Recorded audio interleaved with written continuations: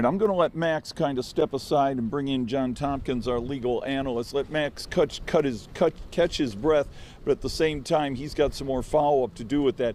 John, so you have heard the verdict. We saw the celebration out here. So tell me what is going on in there right now with Richard Allen's defense team. Are they off in a side room having a conversation with his family? Are they advising them of the strategy going forward? As a defense attorney, when your client has been convicted, now what do? You do meet with the family right away. You answer all their questions, and you outline what the process will be over the next several months. So we've already heard the sentencing date is December 20th.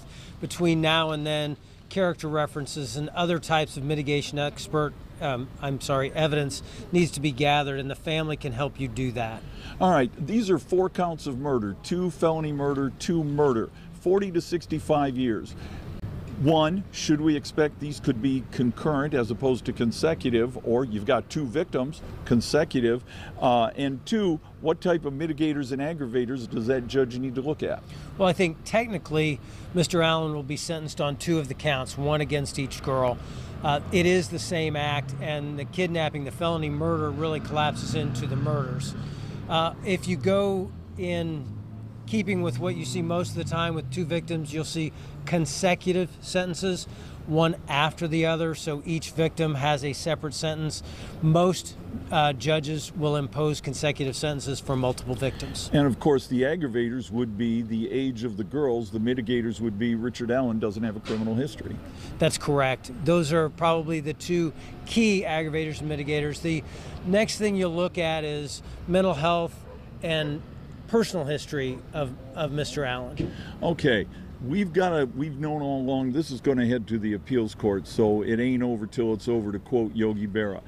If this goes to an appeals court, you can't take it to the appeals court just because you don't like. Okay, Epler, get the defense team coming over.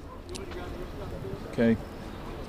That's Andrew Baldwin and Bradley Rosie, the defense team there. That's Rosie in the white shirt putting a shirt or a jacket in the back of his vehicle. The man in the purple is Matt Huffman. He's an investigator. Baldwin, anything to say?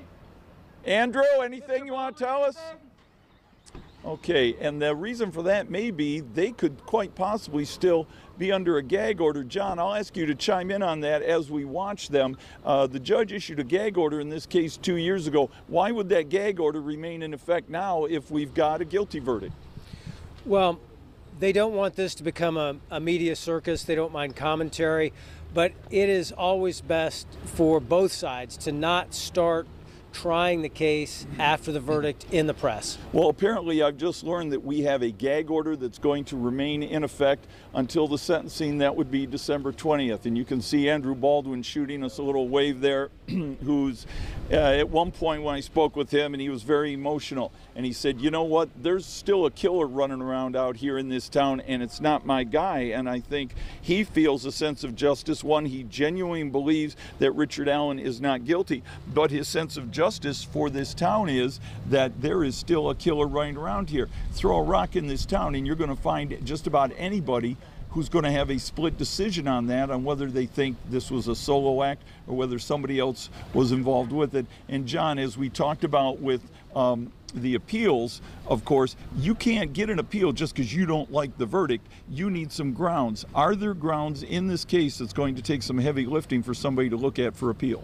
I think there are numerous rulings, and this is where the Court of Appeals looks at defense motions that were denied. So if a defense motion is granted, there's no appeal issue there.